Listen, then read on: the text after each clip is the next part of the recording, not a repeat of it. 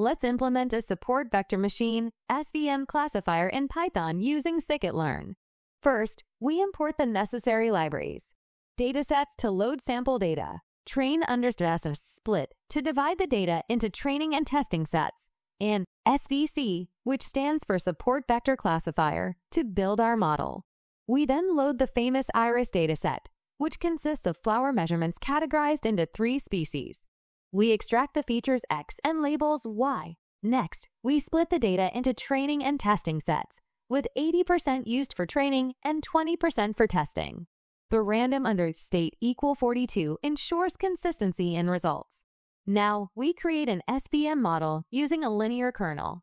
The model is trained using the fit method with the training data. Finally, we evaluate the model's accuracy on the test set using score, which compares predictions against actual labels. The result is printed to the console. This simple SVM classifier helps classify flowers based on their measurements, demonstrating the power of machine learning in just a few lines of code.